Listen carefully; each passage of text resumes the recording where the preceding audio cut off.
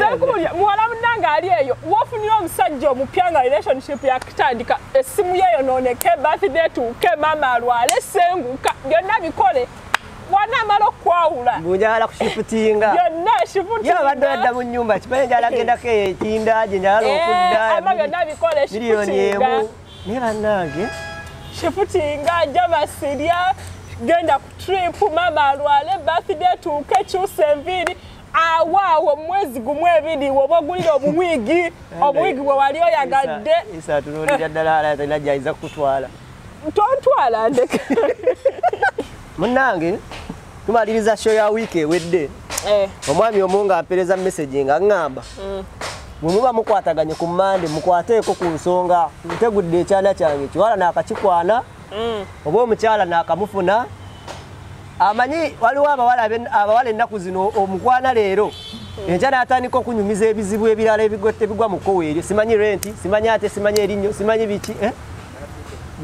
ayayaya birthday waliyo birthday waliyo ne bana abateekako buno bukanula ku mukono sigino yokayoka nekulaga nti ono ayagala ssente woba okwanya omuntu di lwolowooza otandika omuwaako ku kasente nga teweegaggasiza otandika omushepinga obulungi noga nti ono n'abeera naye ebbanga lyonna katugeze oli mu kunoonya muntu gw'onaabeera naye di lwolaga nti kati wano kantandika omuwaayo okwo kino ekitamulowoozesa nti nina nnyo kajja kuba nsabirizanga buli kaseera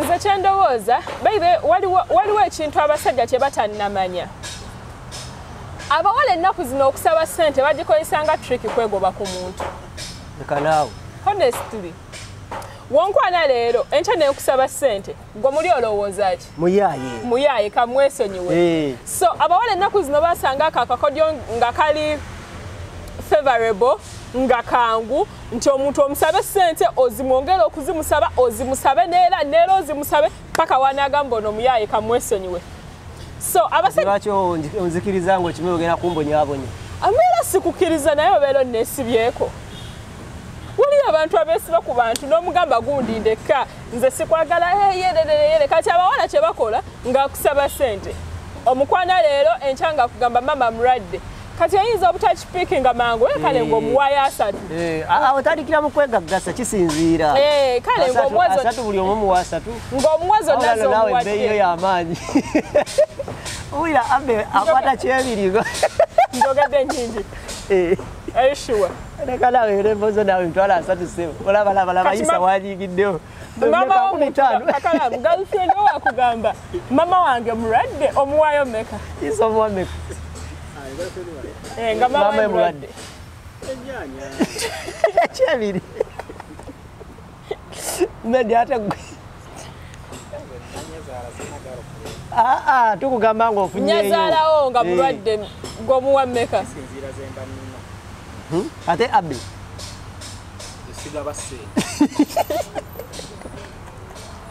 tolina oba togaba bugala kale kakala mukyala wo walwaza nnyina tubuuza bali nkola naawe esho bali abantu tebabalaba mukyala wo walwaza nnyina n'akugamba mama mulwadde omuwaayo meka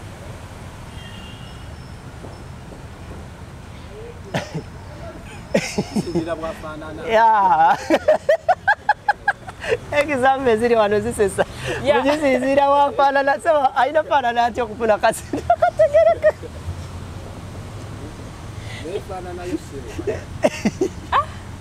ya Allah tonya abasajja abalinga bano ekyebiri kale whatever the case is saako ndowooza ogira emikwano gy'olina ofuna ekizibu kyekuŋŋaanyamu ebiri kitundu njakubira keizi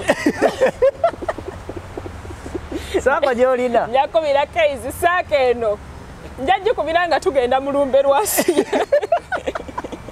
naye wennaafuna obuzibu njakubira keizi but the point is girls have mastered that trick omwana akusaba ssente nazikusaba paka ogamba mpanise gokatwalanga akakodyo era oli watandika nga afunye omuntu n'omulaba nga oba mukwano gwo ng'omukyala anyway I have a girlfriend nga gwe andi ku lusegere nenkunyumizaako nti waliwo ansabiriza ansa gy'ompeeri ebeera etya oyo aba ayagala kwegobako first time kukwanya leero nti nenkyanjagala ssente ate wozimusaba leero nokosa enkyanga azikusaba ate nga tanaba nakujjamu naye nga empakuka gyapakuka engeri kale gwe wokuba n'omuwala otwala bbanga kyokusaba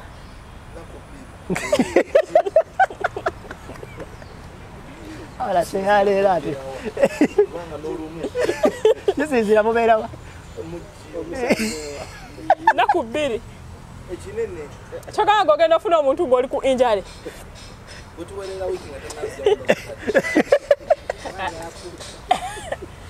aba ayagala bufumbo oyo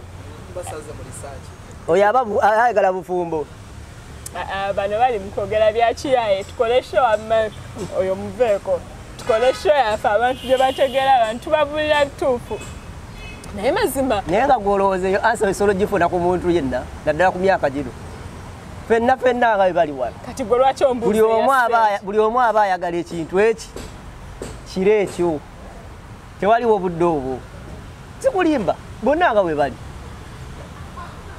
wamma omwagalwawo bano mubaveeko bayaye omwagalwawo waba akukwanye omuntu waba akukwanye tewaliwo nze sirowooza nti waliwo specifics nti no kati ntandise okukola ki nti kati akaseera katuusaako okusaba ssente ng'ojjawabeerawo okwo naye n'omugjamu ogusooka n'ogwokubiri olyoka otandika omusaba ssente naye gwe ssebo tonaba nakujjamu muntu wodduka gwe lwaki oyagala nkujjamu nga tonnampa nze naggayi gwe nasanga awo juzi tukola naye naye ng'alina stress akawala yakakakwana tikanaba mujjamu naye message ze kamuweereza sente aye kano nako nakajjawa simanyi nakyo nagambye nti kati eyo trick ekola omuntu aba yakakukwana n'omusaba ssente n'ozimusaba ng'okimanyi tolina gy'omutwala alwadde aki n'agamba bannange ono omuwala mukooye n'akwesonyiwa yekka n'akudduka omusinde kati munaafumbirwa nga mulimu ebyo obuzibu wabujjira omuntu kubanga yakakukwana n'omusaba ssente omwegobeko n'azikuwa nze namuyinako yeekona nga simwagala nemusaba ssente n'azimpa nenkera nezimusaba n'azinnyongera ne luli n'azinsaba tugende mumaaso omusole obadde oludde n'azinnyongera womanya kikulidde n'ogwa mu mukwano sangwa mu mukwano n'esala malala agadduka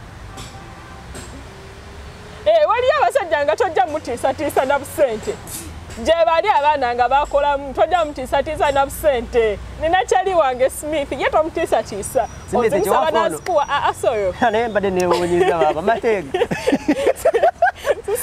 olaba abeera ayombera z'amawulire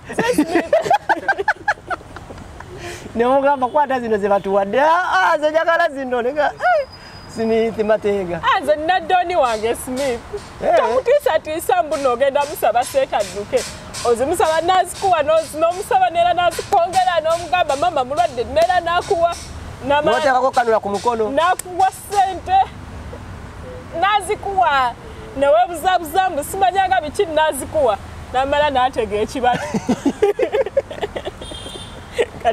kati oba ogenda mugamba ki abaana gye bali nga tojja mutiisatiisa ng'azikuwa nga aluma amannyo n'azikuwa n'ozimusaba n'azikuwa ye ng'akubaza n'amala n'atega ekibatu n'okola otyawo simanyi kubanga experience otera nnyo zituwa naye leero nabo giyita bbali ey'omuchina ey'omujapani teyagituwa neggwayo eno gye tugendako abantu bagamba kakalaamu komyawo sitole y'omujapani japani tewagimaliriza nagimala mwali mwagala mbagambe kyekirala twatuuka amasanyaze ne gavaako gaviirako wa gavaako ku tayimu eri esembayo ndowooza olaba wosala ekigambo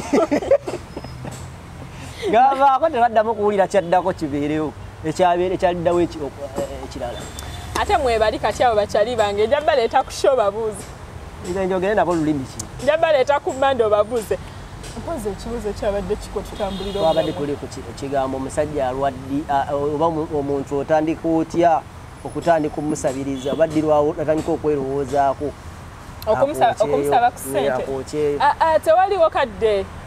tewaliwo kadde omuntu wakukwana ne mukkiriziganya nti mutandise okwekwana woofunira ekizibu nga tolina ssente naye lwaki abakazi be basooka okubeera n'ekizibu ng'omusajja tanaba bifuna ye omusajja nga talwaza kati omusajja oba onaasaba omukazi ssente nze n'okwana n'osaba ssente bannaye nyinza n'okukussa ku gataliiko ofuufu nga tetudatinga n'onkwana n'ongamba sala mpa ku ssente zaaki ng'ozikozesa ki gw'oli musajja bino ebintu tetubikyusa ng'oli musajja nze mba n'ebyetaago byange kati gwe omusajja onsaba zaaki ozze kunkwana kunsabiriza gwe tobalabangako abagaba abakazi ezo kesi ze twabadde twogerako eggulo ng'otuuse mweri kategole isaba kyoseka eyo ye kategole gye twabadde twogerako eggulo nti ojja kutuuka ekiseera osale akaguwa obeere nga gw'ofukirira eggulo ddi ate wiiki ewedde eggulo yesterday simanyi ggulo na wiiki ewedde yeyo kategole gye twabadde twogerako nga tugamba nti otuuka ekiseera n'osala akaguwa nga kakati gw'olina okukola ki gw'olina kakalaamu omuwa ssente kitegeere ku biiti babadde ku biiti neyisima singa tobadde ku biiti neyisima gwe obadde omanyi twabyogereddewo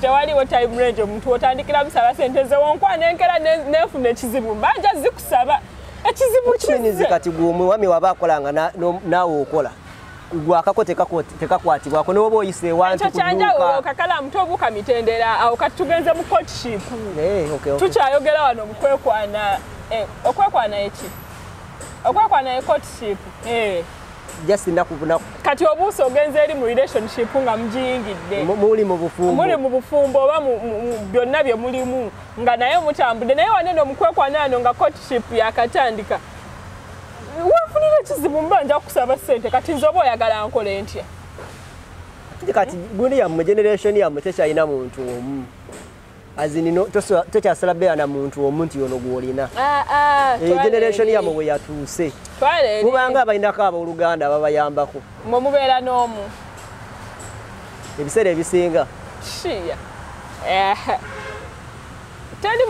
tali yeyo byembu nosimanyanga abantu babeera mu multiple relationships gye bali abaziremu naye ng'obeera n'omuntu w'omu okitegedde onsanze ate n'ebiseera ebisinga ebyo byemugamba mbu nosimanyanga tolina muntu omu oluusi oba onsanze sinnasala ddiiro kitegedde ng'okyayiriva okyanoonya nga sikyanoonya nga nkyali eri kati tuyinza okuba relationship gye ndimu tuli mu kwekyawa n'oli n'oli kati gwe nojja ng'okwekyawa tukukyali ku 70% loading tutandise okukola ki okwawukana kati gwe okugenda mu relationship endala omuntu ayinza kukolera ki nekikuswitchinga direct nogamba oli 70 kekube 100 wa tewaliwo kintu omuntu kyasobola kukolera but what you should know relationships don't just end omuntu wakugamba nti nkukyaye twawukana naba takukyaye leero aba yakukyawa dda emyezi nga nnyo nze kankubulire emyezi nga 8 emabega kati waliwo abantu ng'obwasinga obumusiiwa waliwo omuntu atasobola kugumiikiriza kwebaka kiro nga tafunye ku kakado okitegeera but some people are weak, some people are scared of being alone. Abantu buli omu alina ekikula kye naye nze kyemanyi ku relationship omuntu tomukyawa bukyayi tokeera bukezi ku makya n'ogamba nti nno mukyala wange mukyaye. Honestly, it doesn't happen. It's a series of events that build. Okitegeera nakunyiza leero n'owulira nga mbutuufu omukoye naye ng'okyaliwo kati ogenda okugamba nti kanfuna omukyala omulala. Nali mpuliriza story ya Bujingo. Bujingo yatugamba no yagenda okugamba nti kanfune Susan Makula. Okitegeera yabuuza n'ekibuuzo nga mugiri emyaka saafuna mukazi mulala. Lwaki kati nga wanyumya olabira ddala nga teyali tageti ye olabira ddala nga siyakaawukana n'omukyala we. Okitegeera olabira ddala nga it's not sudden but kijja kizimba mpola mpola omuntu tokera ku makya n'omukyawa honestly. Nogamba nti no kati ono mukoye kangende nga talina kyakoze. Ne waba alina kyakoze tomukyayirawo oguma. Nogamba maybe it's a one time thing but nakiddamu kati n'owulira ng'otandise okitegeera ne mutambula emyezi 3 n'owulira ng'obikoye emyezi ne giwera 6 nga takiwusa kati omutima gwo ne gufa. Omutima gwo ne gufa naye ng'okukyakola ki ng'okyaliwo. Kati ogenda okusalawo n'ogamba nti oyo omuntu mukyaye. Kyobalaba most cases abantu bwe bakyawa abantu tebaddayo mabega. Omuntu nakafuna abantu ba mirundi mingi baganze mba nkutadde. Aha. Omuntu yagamba nti abakutadde abatakutadde right there. Aba yakutadde mu birowoozo bye naye ng'akutunuulira butunuulizi. So kati wafunira omuntu amukwana n'alaba ng'ate ayogera ebintu ebituufu omanyi nze omukwano omupya gunnyumira simanyi ggwe. Ng'ogudde mu mukwano omupya. Relationship empya. Waliwo ekintu ekinyuma nga relationship empya.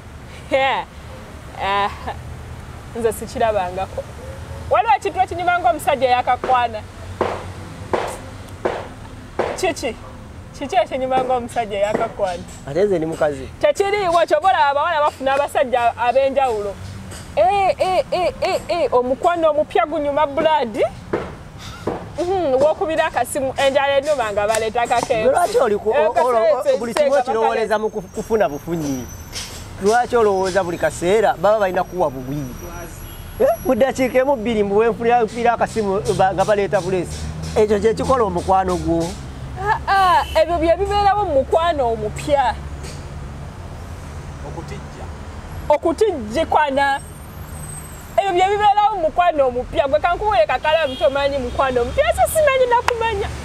Nze tali kintu kinnyumiranga kunkwana. Nze kunkwana nfiirawo. Omanyi okukwana we kunyuma ggwe. Wadoleko ki? Nze nkubuulira okukwana kunyuma. Esegeza toli wakusetolinga kati. Ogenda okaya ku makyanga akamessage good morning baby. Ndi wanene nkuba etonya kankunone. Nakunona nakutwala ku mimba. Ogenda kulya I don't know sese nakusindikira akamere. Era kyafuna yo biddofeere. Kyalina obudde. Namwagala mpaka ku makyanga. Ojanga kuba bandana nze kubuulira. Naye omusajja olumala okwawula. Ayawulayo emirundi ng'egi. Ng'obwabbize butuuka ku mulimu naye walinga yakakwana ne waba mu meeting afuluma ne mwogeramu nze kankubulira okukwana kunnyumira okukwana relationships empya mwa naye mbwe yawule bayi naye nze kubyaka kalamu kyobola abasajja kyobola abakazi bakola ki balwawo okuwaako ku basajja naoza simanyanga nkyakwetegereza abatakyakwtegereza abakyanyumirwa favors ezo golowooza lwaki onkwana leero birthday yange nebeerayo mu weeks 2 naye kati gwe tosaako nimba birthday kati kati gwe sobola naye golowooza lwaki omwana omukwana leero mu weeks 2 nga waliyo birthday wali ekirowoozezaako because then kyobola abantu bakugamba omusajja wootamufunamu kati nga yakakwana oba tolimufunamu tobiwulira ebyo ebiboozi omuntu mukozese kati waliwo omusajja asobola okubala abaana agakansooke mmala omubala mukolera ekintu ekyaddala mpozi ng'omuntu tomwagala naye ng'oli eyo wayagala dda Sarah Henza mpozi ng'omuntu tomwagala naye ng'omuntu ali eyo yakulaba dda nti ono Sarah Henza nanjagalira eyo namala najja nankwana nange namuwa vibration yemwe eraga nti tugenda kutambula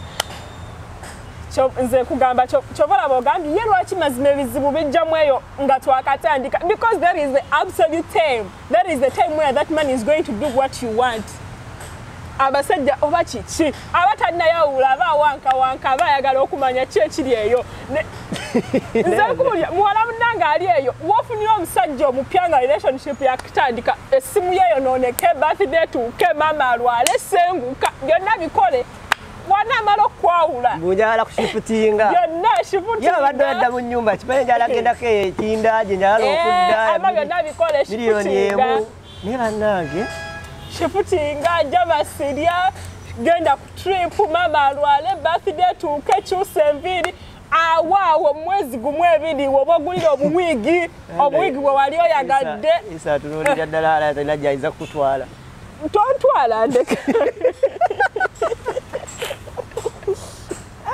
Naina kyakugamba ebizibu nayo nobiwulira yisayagala okujja muzigo akuteeka muzigo gwo gw'omusanvu yemitwalo 21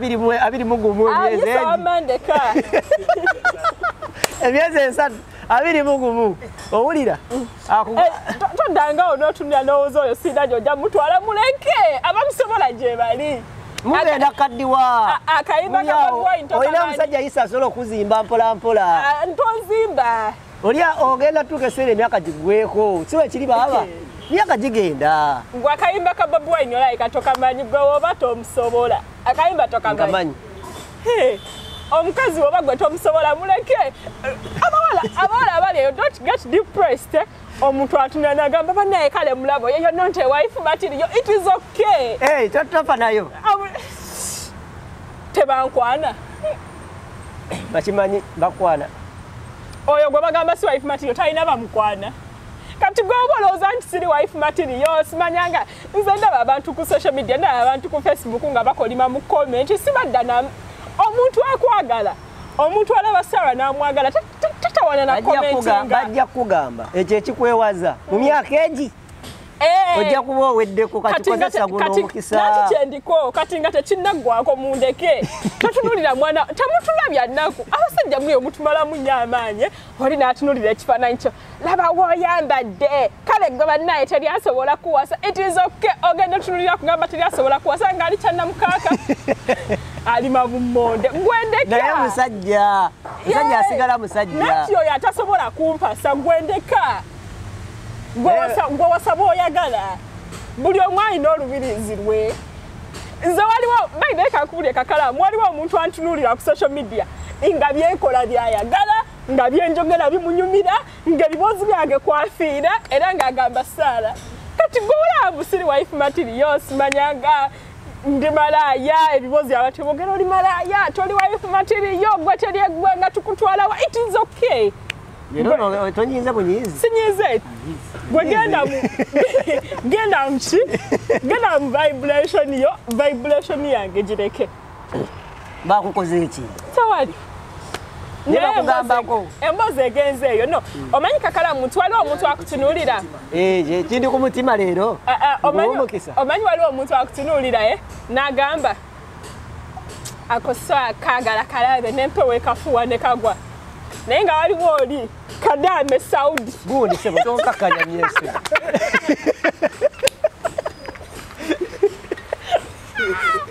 okibuza okizeewo ba kekome wano kale naye nga waliwo omukyala e UK ne wane e Uganda oba wane e Uganda tontekanyo mu mawanga sebo nze ndi wansi yonna waliwo omukyala atuula eyo ekkololo n'akutunuulira ng'akabiri biri ako kayagala nga byokola bimunyumira by the way bolooza lwaki bad black ali mu relationship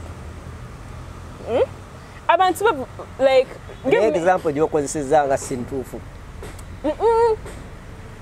kyenjagala okugamba my point is gwe walaba nti omuntu akusaba nnyo sente mbusimanyanga naakamufuna ansabye sente gwe muleke waliwo gwajjo zisaba azimuwe waliyo omuntu ye ng'afiira ku bad black ng'ayagala muteeka maka kyobola mbadde nekoleddeko example nti gwe naye wabeerawo abali waliyo omuntu awuliriza bino ebibozi byange n'alaba ebifaananyi byange nga mu butuufu yoona omukyala gw'ayagala okubeera naye mu maka Doreen Kabalayibe we gw'ayagala ng'oba omulaba akunama simanyanga bikiyo nga gwakola ki gw'ayagala ani omulala Judith Hard okitegeera gwe ng'owuza kabanaye akakazi ne keeyambula ne kakunamira abantu kati nga waliyo omuntu tastes are different kyoba olaba waliyo amatooke n'akawunga otherwise Katonda yanditonze ensi nga tetulina ki nga tetulina options Katonda yandibadde atutonda ffenna nga tuli basajja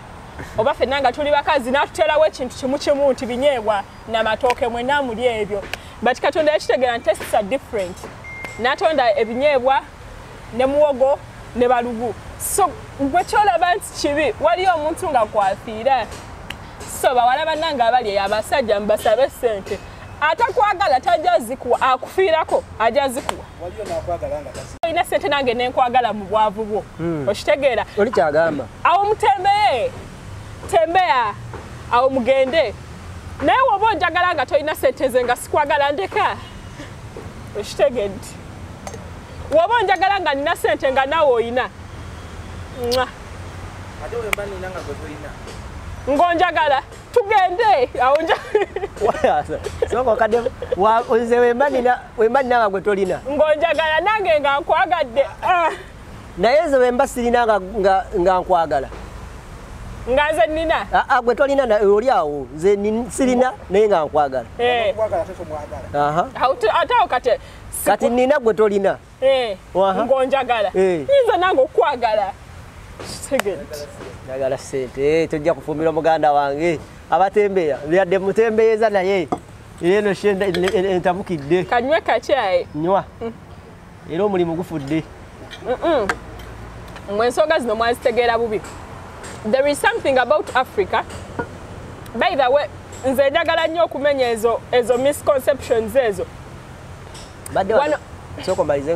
I'm telling you, wano mu Africa abantu balowooza nti okubeera mu true love mulina kuba baavu. Oba ani yaleeta ebyo ebibuuzo by'ekisirusiru? Ani yabagamba nti nno olinayo omuntu omugagga gw'omanyi mu Uganda? Mbulirayo erinnya. Mugaga bagundi Charles Mbire Mike Mukula. Okay. Ani yabagamba nti no Mike Mukula tasobola kugwa mu mukwano? I mean, there is something about Africaniste. Nze kuwulira omanyi wane no mu Africa wobeera ne girlfriend we. Kankwe vivid example. Wano mu Africa wobeera n'omukyala we waka. Nga muli bafumbo. Omukyala oyo oh my god, how is it called? Ekikulu kati ombuzaabuza kikyoliko. Nedda kade nnoola. Mbadde nkugamba omanyi wano mu Africa we mubeera abafumbo nobeera ng'owa maamawo ssente ng'omusajja nobeera ng'owa maamawo ssente ng'olina mukyala wo naye noba ng'owa maamawo ssente ng'okulaakulanya ewammwe. Ekyo kintu kirungi era bakubira mu ngalo ne bagamba omwana yawasa atuyambye. Naye w'obeera musajja n'okulaakulanya ew'omukyala n'ozimbira mukyala nnyazaala we ennyumba n'obimukolera byonna nga bagamba nti omukazi yakuloga. Okkiriziganya nange? Ani yaleeta ebyo ebintu wane no mu Africa nti n'abantu okubeera mu true relationship, abantu okubeera mu true love mulina okubeera baavu. Nti oba nze wenjagala omuntu omugagga ndi gold digger. I mean, ebyo bibuuzi byavaawo. Abagagga abantu balina omusaayi. Naffe abaavu tuli bantu tulina omusaayi. Okitegeera? Kati nze wenjagala omuntu alina ssente. Gabeera amasannyalaze omwavu akoneko ku mugagga. Asikemuuko naye afune. Bino bintu bya mutima. Mulekerawo I mean, there is that thing about marriage material and poverty. Abantu kye basaturatinga everywhere. Omuntu wakulaba ng'okoze enjala zo. Nze ndaba olina akola enjala ze nga mpanvu kashira gashumba ne kagenda mu club ne kazina ne kanywa whisky. It's not oyo si marriage material. Yeraka. I mean, gwe marriage material oyo atya? Tugende mu maaso. Yatalina njala yabeera awo nga alya ebinyeebwa akawansi mu baafu n'asimula. Nze that is why I love Angela Katatumba kino nkyogera buli kaseera. Ani yaleeta ebyo ebibuuzi nti omukyala we waka tasobola genda mu club n'akuba endongo. Nze n'abakwano bange bemanyi it's a couple. Bafumbo they are married naye bagenda mu bbaalaaba. In fact, buli omu avuga n'agenda na bibye oli n'omusanga mu illusion oli ng'ali ku thrones.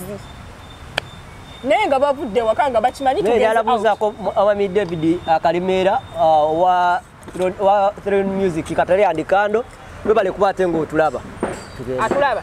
Njira olanga kanywa ku kyayi omanyi badde mubuuzaako bubuuza talina buzibu musajja ali kiriya nnyo n'ensi. Naye nga abantu balina oku breaking ebyo ebisenge. People have to break those barriers limiting them from living a good life because they are scared of society. Yep. Nti nze wenkusaba ssente siri marriage material. Really? Ani yaleeta ebyo ebibuuzi? Kati omugagga tali wasa ku mwana wa Kisenyi nga gwayagadde. Oba nze omwana w'Ekisenyi siri agala ku Mike omukula kubanga bajja gamba. Ani yabagamba nti okufumbirwa Wayina okubeera wennaku. Oba omwana yes oli musajja mukulu. Omwana wa Mike mukulu sisobola kumwagala. Aba akwagadde. Definitely waba akwagadde naye olukikola yafuna ekisajja ekirina ssente nno banango omwana oyo era yagenda balina ssente. Oh my God. You live your life. Africa etu frustrating. Honestly, Africa etu frustrating. Binene ebintu waliwo cultures nga zitunyigiriza bunyigiriza. Nze nkugambye ndaba abantu ku posts z'abantu oyisobola ogenda ku page ya Doreen Kabalebe nga balewa she is not a marriage material kale mazima omukazi omukulu oyambala otya bwatyo ani agambye nti baawe tabyagala bolowooza ogenda okuba ebifaananyi nga baawe otali yewaka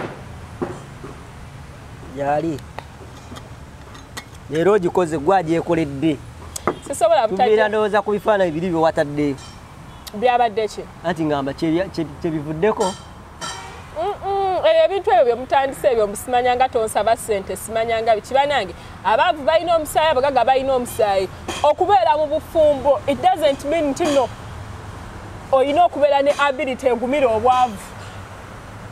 In fact kakala mu kirungi nnyo oyagala omukazi alina ssente ayagala ssente alina oba ayagala ssente saalina ssente but never be with someone who doesn't like money. Tewali muntu atayagala ssente but omanyi omuntu ayagala ssente omuntu ayagala ebyetaago akuwa aje ekola olerera gwe nze nkubulira wobeera n'omuntu ayagala ssente obeera n'omuntu alina ekintu kyayagala nawe sina kyenjagala nsobola kyekolerera inasobola mala funa muntu kasomba byuma nati gwoli musajja but never be with someone who is comfortable about the situation. Buli wabeera n'omuntu ng'embeera gy'omuwa ali comfortable nayo nti katugenda waliwo okubeera nga oyagala azaaga naye ng'oluwe zifuna era zonna otwala ntwala tolinawo ogambira nti wano gwe kwatako zino naye kantwaleko tosobola kuba zonna ng'ozitwala okugjako nga baakuloga omuwaako gw'okola ssente zonna n'ozigaba omuwaako but kyenkugamba never be with someone who is always comfortable. Okitegeera ng'embeera gye mulimu yo he or she is okay. Oba tewali mmere nga muli okay. I mean, always be with someone ngo ova mu comfort zone yo. Okitegeera ekitukeeza ku makya kakalaamu tukedde ku makya enkuba etonnya. Mbadde nsobola okwebaka ekitukeeza ku makya nove wakanga enkuba etonnya si lwakuba nti tolina ssente z'ogenda kulya ku olwo olunaku oba throughout the week ne wetumala wiiki namba nga tetukoze tetufa. Okitegeera tubeerayo nga tulya nga tusasudde rate ne wetumala mwezi tetufa. But the point of working is get out of your comfort zone. Okitegeera ogenda obeeko kyeweeyongerako. Whenever you're with someone who is very comfortable with life, with whatever life gives you, okitegeera lero life empadde lumonde and you're comfortable and you sleep. Lero life empadde pizza and you're comfortable and you sleep. Tojja kweyongerayo. So buli wabeera n'omuntu nga tayagala ssente ng'ali awo n'omugamba lero nno tewali ssente gula kino eno ng'ali okay. Okitegeera tali stressed tali worried. Nze obwavu bunstressinga ng'obwavu tebukustressinga embeera mugonvu nnyo nga sina gwenvuma nga toyina gwovuma. That is the thing. Beera n'omuntu neweesanga wa poliisi nga naye nkulamusizaako munnange okitegeera beera n'omuntu nga wemubeera baavu nga kimustressinga ng'alabira ddala tugenda kola tutya okuva muno mu bwavu omukyala yakusabye pizza toyina ssente ng'ate ajagala teekawo embeera ekulaga nti nze njagala kino njagala bizinesi yange etambule njagala mmotoka beera n'omuntu akusaba emmotoka buli lunaku. By that time ojja kutandika okukola okitegeera onoonye ssente z'emmotoka w'ogimuwa akusaba ekintu ekirala. Yes. Amusabe kalina. Be with someone who pushes you out of your comfort zone. Don't be comfortable with situations, honestly. Kyobola omuntu akusaba ssente mulungi azikusabe kubanga ojja kubeerayo nga weeraliikirira ng'ogamba ho bannaaye omukazi ayagala ssente maama ayagala ssente kibanga kubanga tolina ssente nga maama wo mulwadde ali mu ddwaliro. That is the same situation. Otandika okusala amagezi mu mutwe gwo n'ogamba ssente za maama ngenda zijja okitegeera ngenda zijja. Kyobolaba abantu babeera nnyo productive when they are under pressure. Era ne company ng'ekwayalinga ekubuuza can you work under pressure. whenever you're under pressure, you become productive. When we want to have pressure, but shutting down, Naberanga bimu stressing the nagamba kanebake. But under normal circumstances, whenever you're under pressure, you always look for solutions. Again, nobody is or chifunye. Nga pressure kujuda mutwe landlord yakubanja omwana China fees yelelelele kati otandiko sala amagezi nogamba nina yakataka ejindi ngende ntemeke ebikata naye ogendo labange embereji ojivudemu. Kati buli wona abera n'omuntu atayagala sente takusaba sente ojja kubeera comfortable mubeeraawo nga temulina factor bapushinga okitegera demand always pushes you. Okimanyi nti atumaliriza tuwunzise nga ye defendize lwaki abandi baddayagala sente. Yes, nze njagala sente because ekintu kyoyagala okinoonya. Ekintu kyoyagala okinoonya n'okifuna. Omukyala gw'oyagala omunoonya. Omwami gw'oyagala omunoonya. Woba olina essomero ly'oyagala okutwalamu omwana wo nga sente nnyingi ozinoonya demand obwetaavu ekintu kyoyagala okinoonya n'okifuna. So kati nze njagala sente era nzikusaba nga tozirina genda ozinoonye. Sinze nze kaafunamu naawe ofunamu teekawo embeera genda ozinoonye genda oziyigge mukyala we waka ayagala sente genda ozinoonye ozimuwe naawe ojja kuba ofunamu. Twagala mmaliriza wano sente genda onoonye sente. Twagala mmaliriza leero. Genda onoonye sente kakalaamu genda onoonye sente. Twagala nnyo baganda afa batugoberera yonna gye musinzire okukwata mutulaba. Uganda byogere Pal 1 Extra Uganda ebyokya mu Uganda mwe banye mwe balire ddala. Leero twagala okuwunzika olunaku olwaleero. Ebiseera ebisinga nina abantu bangi nnyo abankubira ne baŋŋamba ate ng'ekintu ky'oba okonyeko eza kiyinza okubeera kiri wakati kubanga kiri ewasemba naye nga kyekimugasizza. Leero linagamba nti ono mwagalako kino kyova olaba yo olunaku lwo saala nyo luteekako nnyo pressure kubanga alina abantu bangi nnyo abagezaako nnyo nga bankubira nga baŋŋamba ayogedde kino kinnyambye kino ne kinnyamba bwe kiti. I have a lot of friends abankubira by the way nga bampa feedback about you. Like when we sit down you can discuss something ekisobola okubeera nga kiri productive. Ba friends bakakalaamu tubagala nnyo mwebale kutuwagira mwebale kwagala kakalaamu mwebale kwagala Sarah namwe bakwano ba Sarah mwebale kwagala kakalaamu nange mwebale kunjagala mwebale kutuwagira mwebale kutwala ku business mwebale kutuzaamu maanyi. Musajja waffe wa Supermania namwagadde nnyo. Musajja waffe wa Supermania we need people like omanyi abantu batyo mu bulamu bwaffe okitegeera nobeeraawo nga mazima ng'olinayo omuntu ng'owa Supermania musobola otuula n'akuwa ideas for 3 hours ng'ayogera bintu biri productive naye nga tolina kyogenda musasula akuwadde business akuwadde service akuwadde amagezi akwaniriza mutuzaamu amaanyi. Omanyi wali obeeraawo ng'oli stressed naye omuntu ogenda olaba akasimu kavuddewa kavudde denima akayiiri okitegeera. Honestly we don't take that for granted. Nze tekitwala for granted nobeeraawo mazima n'obikula essimu yo nosanga omwana ng'ali Saudi Arabia akuweereza nkwagala nnyo okugoberera nnyo ng'akusindikidde message n'akugamba Sarah nkwagala nnyo nkugoberera ndaba nnyo ebintu byo mwebale kutuweereza. Oh my God, that is a very big blessing. We don't take that for granted. Banaye mwebale kutwagala omuntu n'amala omanyi abo abantu babeera busy. Abantu abali ebweru babeera busy they always have tight schedules. Ayina ogenda okukola si byangu bali mu winter empewo naye naakujjukira toli maama we toli muganda we toli mwannyina we takumanyi nakumanya takulabanga nako naye naakusindikira message ogenda okeera ku makyanga message evudde USA Sarah nkwagala nnyo webale kutuweereza olufu nakuwa ne kusente evudde kamwokya sikwega oli tomutumiddeeko. No, like, but no, we don't take that for granted. Omwana nakusinga message nga ali Kiboga. Nkwagala nnyo mwebale tuweereza nkusindikidde emitwalo 5 gula data. Weba nnyo balire ddala kasibe tuwasize bulungi osibye bulungi. Mu nsi yonna mwesinzidde okukwata tulaba mu ssaawa eno show esodo okukwata ng'ekutuukako. Ku lunaku lwa Monday tuba twegattibwako Sala Henza mugezaako okukwata yatuwayawayamuko ku nsonga ezitukwatako nga ffe abavubuka abagenda into mu relationship n'ebintu ebikwata mu kkowe eryo. Nsonga kitutula wane ne tugezaako okukwata yatuwayawayamu mu ngeri emu oba endala. Banaffe aba Uganda byogere tutambulamu ne banaffe aba Biva Organic Natural Product bane bakambako okuzigamba sukali pressure houses nga basangibwa ku Access Beauty Banga Road Dr. Sinyo basinze okukwata kujjanjaba Ana Saloni esangibwa ku Mwesigwa Road ekyali wajjala sala yakavaayo juice awo bakukolako bulungi naye bali banyiriza njala twala Ssaabazundu naye wana mupepeta Lina twala yo ajja kwetaaga lunaku lula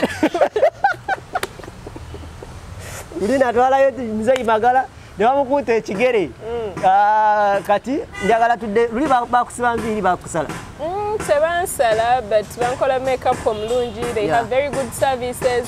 Makeup yali mulungi okamala banaye nagenda okufuluma nga Sente nga weeyitako nengamba banayira bakawala akalungi ngenda okutuuka wali maaso nga yenze nengamba Ada saluni esangibwa ku Bwesigwa Road ekyali Wajjala naye nga obanga ogenda ku police station y'Ekira kyali Wajjala eyo petrol station gy'osanga ya Shell opposite ejasanga kapande kana saluni kajja kukkiriza abateekateeka emikolo namuganda wange Ivan agenda kwanjula ogenda bugenzi nenga we mugenda mwenna ne babakolako ne breakfast weeri muvaawo nga mugenda bugenzi wewawe mugenda okwata ya mubiri nene wagazi bulungi very corporate teri mujjuzo kale kwegamba oli omwana yatugabudde Madam Rona yatugabudde customer care babula bakujjamu n'engatto very good services kale kakati banafa aba international mulongo diaspora foundation bano bali mu Canada era nga bayita mu kitongole kyabwe kimanyiddwa nga bayita mu summit egenda okwatenge eriwongera kuzomezi nyapa na musomezi mukaaga mu August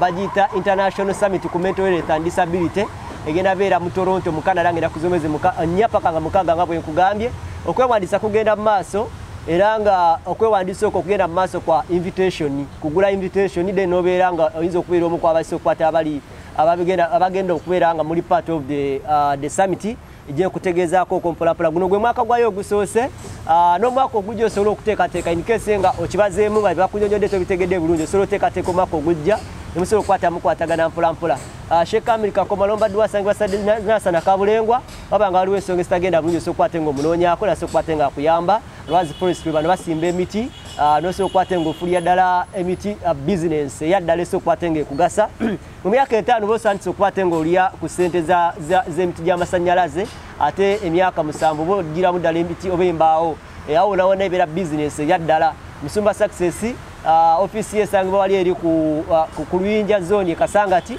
we basinzira okukwata nga bakwasaganya mpolampola ebintu byabwe Praise Property Consultants tulinama nankulabye ku Namuswa Plaza awemabega wa Equity Bank gwayagala ogula ettaka mu kibanja mpola poloti zitandikira ddala kakadde kamu tutuukirire awo ku Namuswa Plaza ewandegeya munnayo obeerenga ate weegulira poloti ku bbeeyi nsaamusaamu ate nga balina n'enkola ey'ekibanja mpola poloti zitandikira kakadde kamu osobola okusasulako mpolampola paka woomalayo ettaka lyo Bright Up Toothpaste bano baddagala ly'amannyo mukwano gwange aliyo nga amannyo gakuluma gakusiiwa gakunyenyeera abantu balina ebizibu ekibuno kyavunda simanyanga biki bakugjamu erinnyo n'olwala owunya akamwa wekwate Bright Up Toothpaste onagira mu flavors nya charcoal ginger entangauzi ye ginger papaya ne aloe vera Musaga ku supermarket ekuli okumpi obeerenga ate munaye weefunira eddagala ly'amannyo eri omulembe ate gwe omusuubuzi genda mu kikuubo